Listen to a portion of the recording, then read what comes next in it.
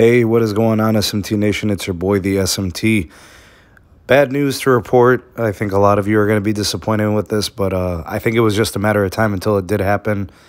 We have news, and it just went out to the T-Mobile website, that the T-Mobile home internet product is going to be receiving a price bump and a price increase to the service.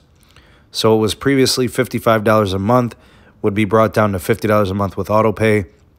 The new pricing for the plan for the T-Mobile home internet service is getting an increase to $60 per month with autopay. So that would mean, I'm assuming, it's going to be $65 a month without autopay.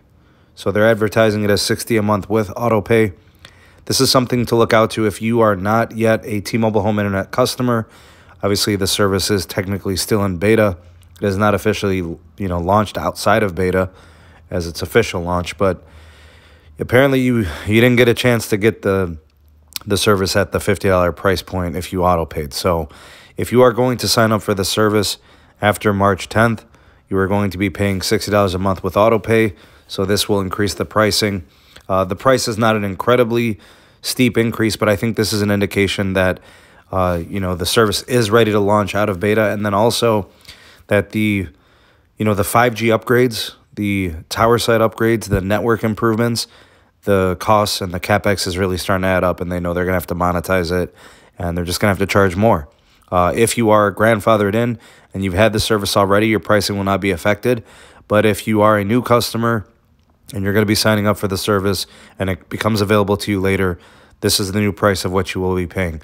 Go ahead and sound off in the comment section below. I'd like to hear your thoughts and opinions on this. Do you think this is what they should have done from the beginning, and maybe this is a bad look, or do you think it's just something that they had to do? Hey, in my opinion, these network improvements are expensive. And to me, I guess, this is just something that they had to do. But I will say that, again, this confirms it.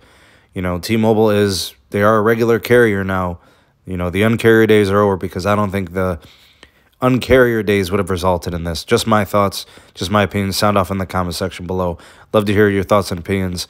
Go ahead and do that for me. The voice of the people, the SMT Nation, let your voice be heard. Thank you for taking this opportunity to watch the SMT YouTube channel. If you appreciated this video, give it a like and a share to all your favorite social media platforms.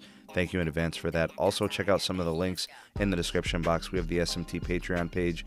We also have the Twitter handle at SneedTech. And do check out the audio-only podcast available on all the major podcast platforms.